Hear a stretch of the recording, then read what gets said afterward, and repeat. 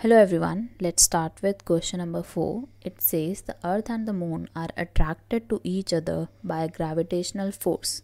Does the earth attract the moon with the force that is greater or smaller or the same as the force with which the moon attracts the earth? Why? तो जो अर्थ और moon का concept है वो किससे relate करता है? Gravitational force से। ग्रेविटेशनल फोर्स कैसे निकाली जाती है बिटवीन एनी टू ऑब्जेक्ट्स? वो निकाली जाती है using universal gravitational law. It is G m1 into m2 over D square. m1 का मतलब है मास ऑफ अर्थ, m2 का मतलब है मास ऑफ मून। तो अगर आपको ग्रेविटेशनल फोर्स निकालनी है तो फॉर्मूला तो सेम ही है, और अगर फॉर्मूला सेम है that means the force is same. Force दोनों तरफ से सेम ही लगेगी अगर आप कैलकुलेट करोगे तो।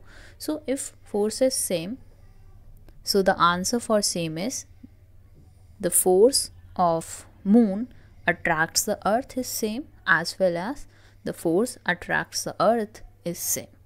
So this is how you can write the answer for question number 4. That's it. Thank you for watching this and have a great day.